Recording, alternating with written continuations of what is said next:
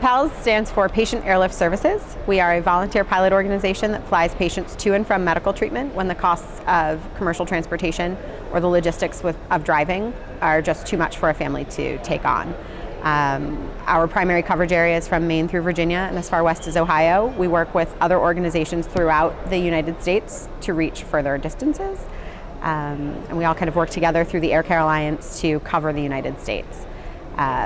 Recently we've had a flight for a 9-year-old with neuroblastoma.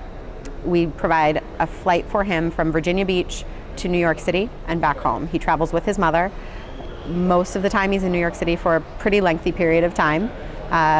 We've saved the family probably 10 to 11 hours, probably about 9 to 10 hours of driving. And there's just no way that they could afford to go commercially as often as they travel for 2 passengers at a time. In addition to the patient transport flights that we do, we'll also, because of the length of his hospitalizations, we'll often bring his father in for a weekend, try to reunite the family for a quick weekend. We feel that's all part of the healing process. Obviously, Dad's at home trying to maintain his full-time employment, maintain health insurance for the family so that they can continue to get Wes's treatments in New York City.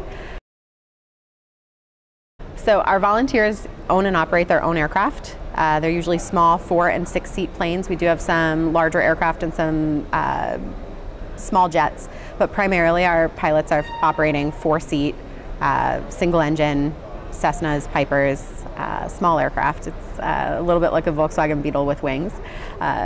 It's a neat way to travel, especially for the younger passengers. It gives them that opportunity to sort of forget about all the scary things that they're about to go through or the things that they have gone through, and they just get to be in this small airplane and fly into a private airport and just get treated like a celebrity really for the day, and it just helps to really take their mind off of what it is that they're going through. The other benefit is that we can reach smaller airports local to the family's home, where they may need to typically drive an hour or more to access a commercial airport. We can pick them up at a small airfield close to home, which is a huge benefit for the family. It's a big time saver.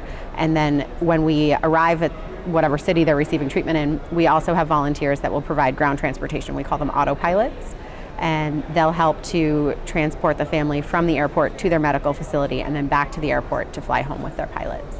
We feel like we haven't truly done our job if we leave them at an airport and they're faced with a cab fare or a car service or something like that. They're in a strange city they've never been to. They're going through enough stress, so if we can help to alleviate that stress and that cost burden, then that's what we want to do.